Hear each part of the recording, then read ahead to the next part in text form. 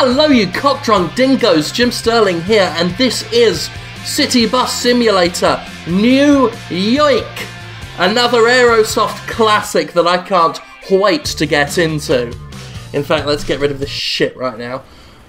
Here we are, New Yoik, home of some of my favourite things, such as Gremlins 2 The New Batch, and some other things.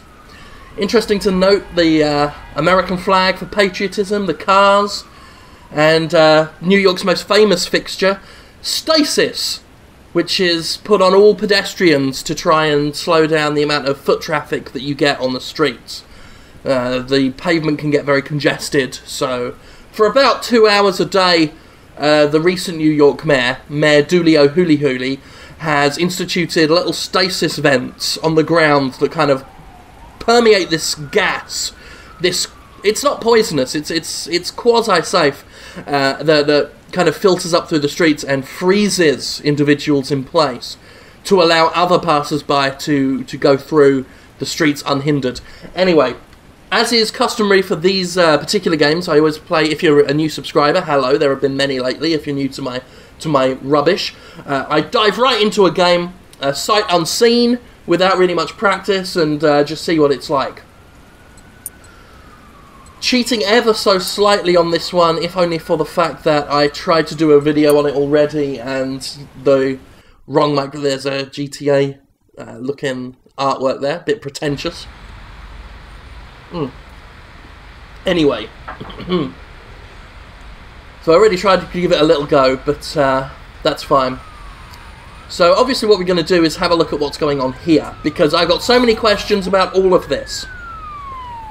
We're at the Circle Line, Pier 83, and again, cars are going, but the people are just stood here in silent porcelain formation. There's a guy there, David Schwimmer's 13-year-old self, I think. Or his brother, David Schwimmer's lesser-known brother, Bubbles Schwimmer. There's a guy there with a mangled face just staring at the side of his head. Wouldn't be surprised to see that. Wouldn't be surprised by that at all. Lady, looking very pensive, but studious as she listens to him and what he's got to say on the nature of little known these days 90s sci-fi show Farscape. He is the foremost Farscape expert, president of the fan club for many years running, and is telling these two individuals all about it.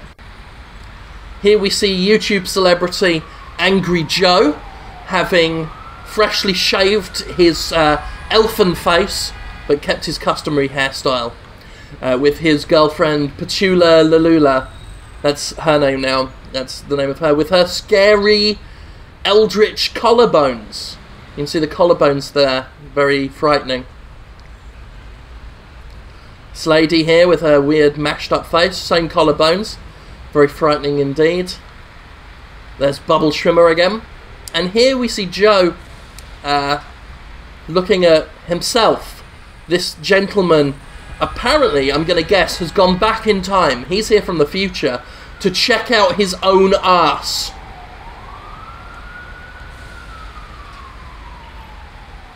City Bus Simulator, of course, tells us of a bleak future where time travelers go back in time to sexually objectify themselves. He's just walking along. He's in a haters gonna hate sort of pose. He's enjoying life. He doesn't care. Everything's good in this guy's world.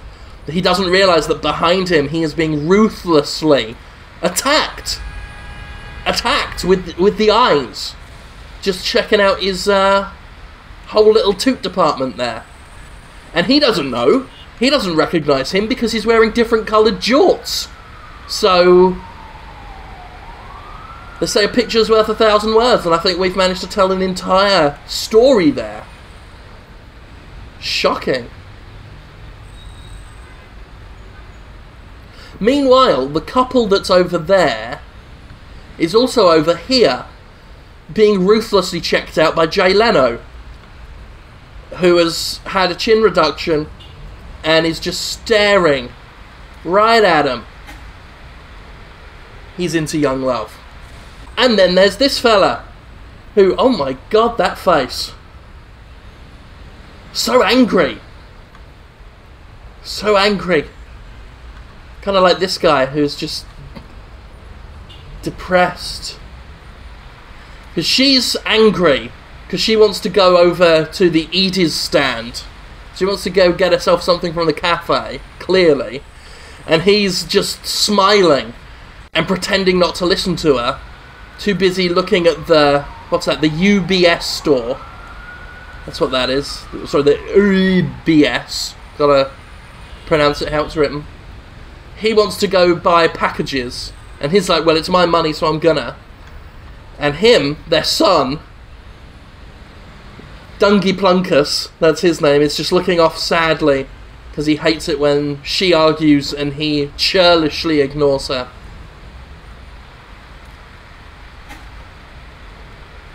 What the fuck is the cat doing over there? Just keep hearing this smashing noise. You asshole. Anyway, this is happening here again, so that's sad. Right, I think it's time to get this bus sorted out. I'm moving backwards just so I've got my other hand on my cup of coffee that I'm doing a drinking of. Can't be bothered to use my other hand to look around, but I'm gonna now. One thing I did notice that's an issue is there doesn't seem to be any jumping or anything. There never normally is. So it's very hard to actually get back onto the sidewalk bit here to go click on that like it's telling me to. You know. I did work out on the last video attempt, though, that if you get on the corner here, and just do it, there we go, if you do it just right. Now let's click on the thing. Oh, it's still doing this, okay, that's good. Clicking doesn't seem to work.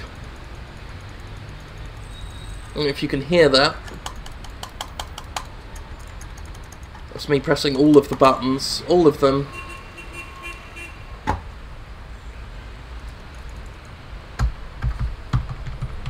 You know, I'm hitting keys for good minute. Oh god! What have we done here?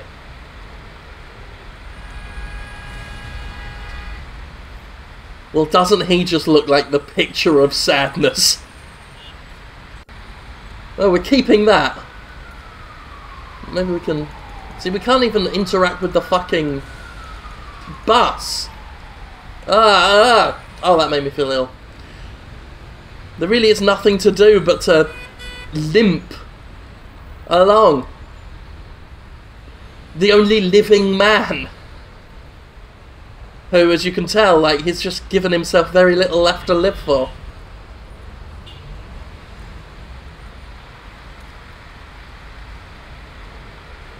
This is the basis for a horror story, I think. Stephen King could have a field day with this. A world where cars are... Well, if we look at this sports car, it looks like it's driving itself. Where the people are frozen in time, and the vehicles drive themselves.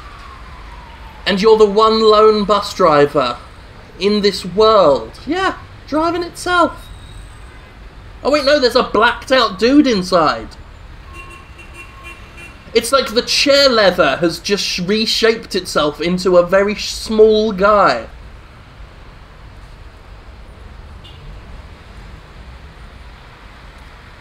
Oh, that's hideous. It's like a shit remake of 28 Days Later, where instead of Cillian Murphy walking through London, it's fucking unemployed Laszlo in a world where everyone's all frozen up and shit.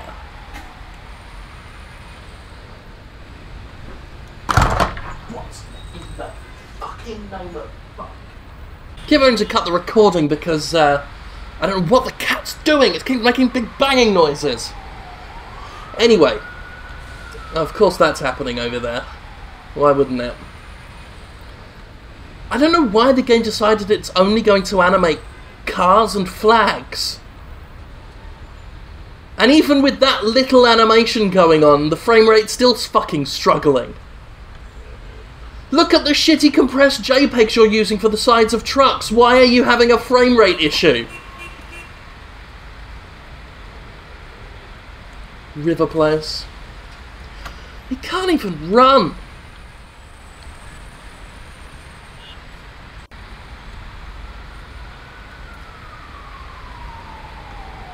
Incidentally, by the way, a little bit of poisonal public news, I guess, is I'm planning. There's a decent to good chance I'll be at Dragon Con in Atlanta, Georgia, this year at the end of this month.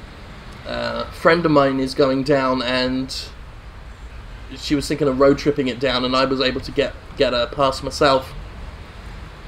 Only issue potentially preventing us at the moment is the fact that there a lack of accommodation. Obviously, all the hotels are booked now, and so we're trying to find out how we're gonna have a roof over our heads. There may be opportunities for people we know, and you know, floors that can be slept on or whatever, but we're trying to work that out.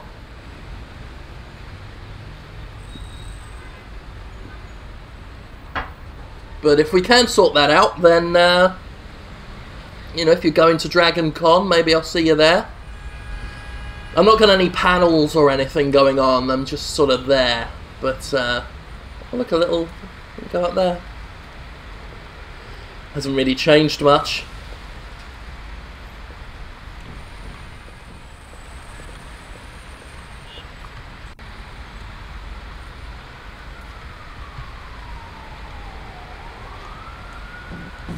Well, I did that.